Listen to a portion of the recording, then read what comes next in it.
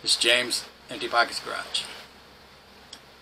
Yeah, I'm not Jake from Allstate or State Farm, wherever it's from. Doing this because I told Brant I'd substitute for him for a class, give him a break. After all, I am highly qualified, or is that highly qualified? And I'll tell you the story of why I think that is. So, we're going to start off. He's in the middle of a wiring class, so I figure I'd take it from there. About the best I can do is, I have my wiring kit for my 55. I just don't have the 55 here, it's still in storage. So that part of the class is over with already. So, did I mention I had a lava lamp? But, yeah, it's right there. It's not on. I'm using an extension cord for something else. I apologize. We got crappy weather here. It's always cloudy lately. It's either super hot and humid or it's raining like crazy. Like today it's hot and humid, and tomorrow it's going to rain. So to simulate Hawaii, I thought I'd throw these on. So we'll go from here. We'll do a little story time. Why I think I'm qualified. Years ago, when I was still in high school, I was in 11th grade. I was in my 10th grade math class.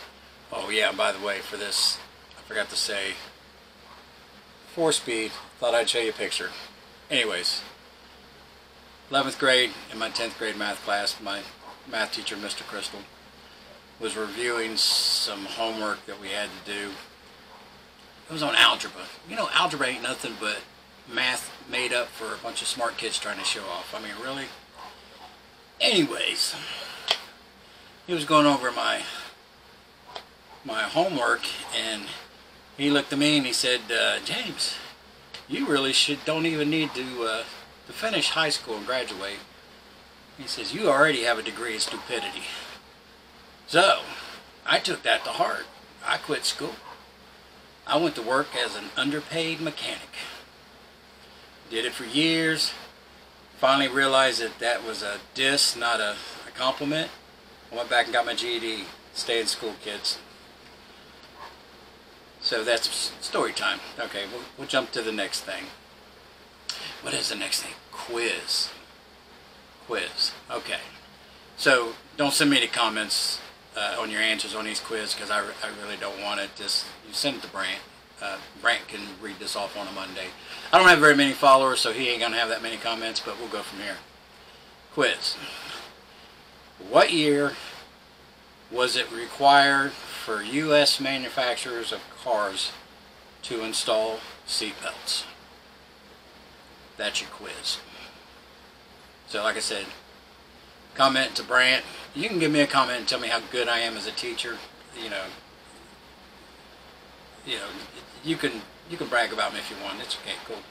Oh yeah, the purple items behind me, teaching my girlfriend how to paint. This is a panel we practice on, and this over here is, yeah, it's a fender off my 55. And this is the color of my 55. It's going to be purple haze with 2 sizes of flake in it. But anyways, enough about me. Not really enough about me. Let's go on to the next thing. I think I did pretty good this class already. I mean, I think I'm a natural.